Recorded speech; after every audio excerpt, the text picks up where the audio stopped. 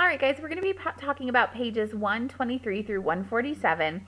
And this is basically the ending of Dick and Perry's trip to Mexico and the continuation of the backstory about Perry's life. Now, in the previous video, which was pages 100 and 123, I did talk about some of these details. The reason that these chapters are important, you guys, is because it shows two things in terms of the developing story. The first thing that it shows is poor Perry with the terrible, terrible life that, all these bad things happen to. And to understand who Perry is and why he's so damaged, and I don't mean physically, because he is physically damaged. He was in a terrible car accident. But I mean the emotional and mental damage that he has. I don't know the statistic off the top of my head, but there are a lot of statistics that show that a very big population in prisons is mentally ill.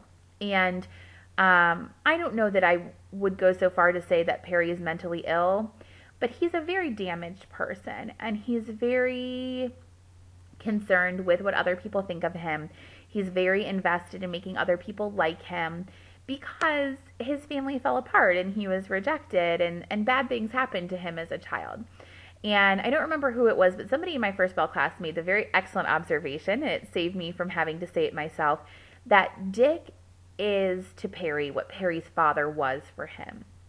So when we look at this relationship that has been largely destructive for Perry, the relationship with his father, where he was abandoned and had to work very hard for his father's affection and work very hard for his father, to put the lodge together and to make a life.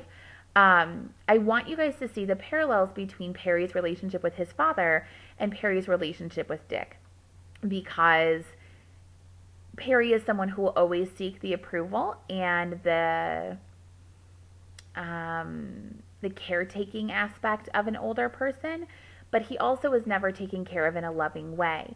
And so when we see him seeking out someone like Dick, it's like, well, Dick's not a father figure. Dick has his own kids and isn't even raising them. But Dick is the kind of father figure that Perry had. And so he tends to gravitate towards someone like him because he was so damaged as a young person.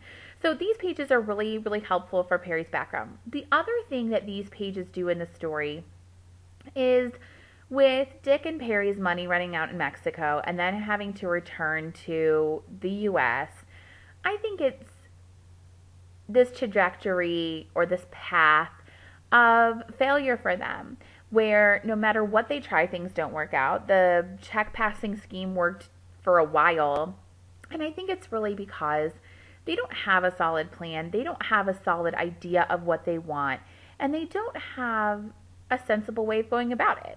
They always are going about illegal ways of getting things, and that never is going to add up to the success that they're looking for.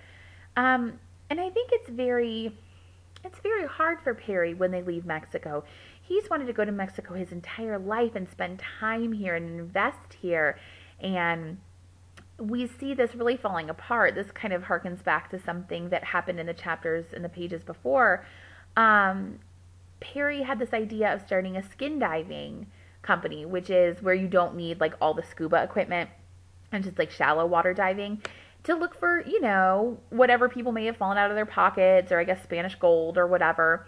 And we found out that Perry won't swim because of his embarrassment over his scars from his accident. And it's just, if you ever needed proof that the things that Perry wants to come together are never going to come together, that is proof for you. He lets his physical, mental, emotional limitations keep him from being able to fully engage with his life.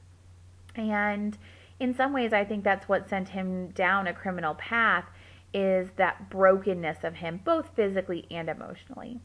And so, at the beginning of these pages, Perry's guitar gets stolen. His guitar is very precious to him. His musical singing and that kind of thing, it's an expression of some of his vulnerability and his emotionality and his sensitive side that's really important to him, and he no longer has that.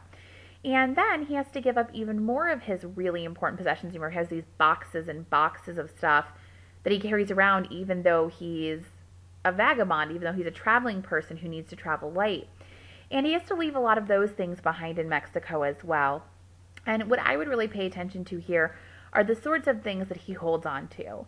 A letter from his sister, the biography of his life that his father wrote for him to try to help him with his parole when he was in prison, an analysis of his sister's letter from Willie J.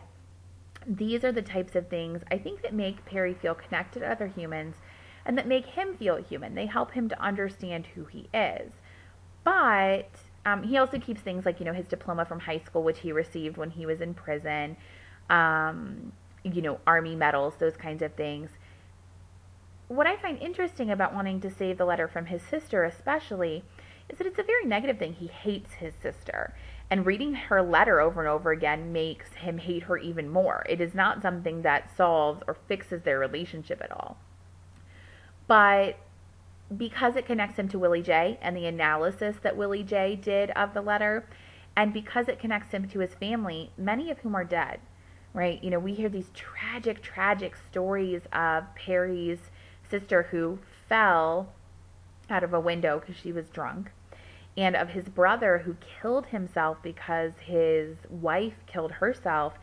There's a lot of tragedy in their family, and even though Perry has a very difficult relationship with his father, his mother is dead, he and his sister Barbara don't really get along, there's still a feeling of connection that he needs. And so I had talked in the other video about how one of the big pieces of advice that Perry's sister gives him is to stop feeling bad about his childhood and to start taking responsibility for his own actions. And so the idea that I want to bring up to you guys is there are these two psychological concepts of how we become who we are. And you may have heard of this concept before. It's called nature, like, the outside and who we are genetically, versus nurture, someone taking care of us and the way that they take care of us. And there's a big psychological discussion and almost an argument about what matters more. Is it our genetics that predispose us to certain diseases and certain traits and certain body types and whatever else that make us who we are? Or is it our nurture, the environment that we're in, the way that our parents treat us, the experiences that we have growing up that build us into who we are? They've done a lot of studies with twins who have very, very similar nature. They are not exactly identical. Even identical twins do have different DNA here and there, but they are very, very close. And there have been studies even where they found twins that were adopted and they went to two separate families.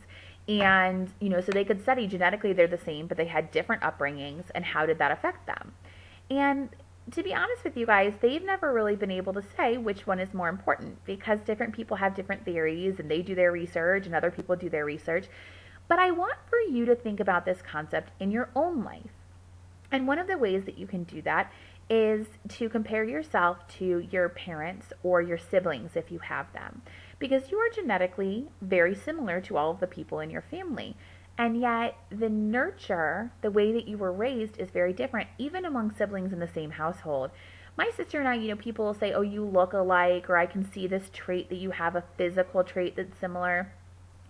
But we are nothing alike. We're very different people, even though we were raised in the same household.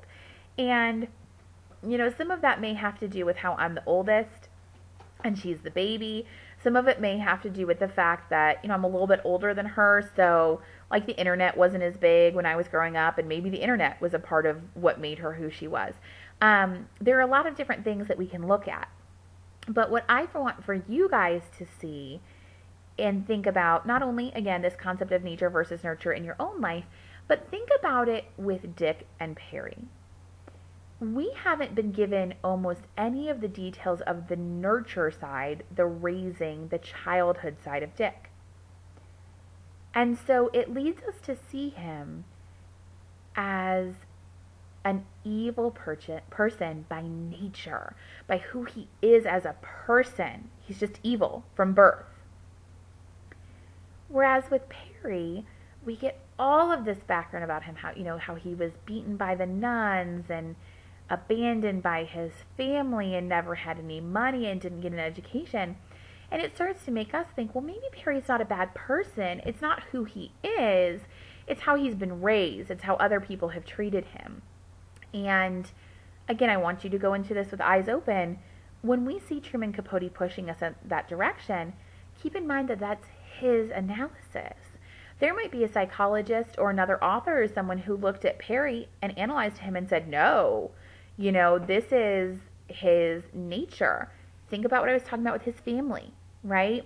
He had the alcoholic sister who fell out the window. He had a brother who killed himself.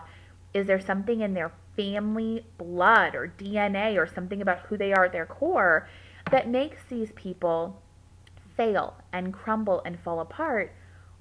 Because they all had very different upbringing than him. They had a much better upbringing in some ways than he did. Their mother was a drunk, but they all finished school, and we hear some more details about this later. What is it, nature or nurture, that made Perry who he is? And I want you to think what your answer is to that question, and I want you to think what Truman Capote would say to that question as well.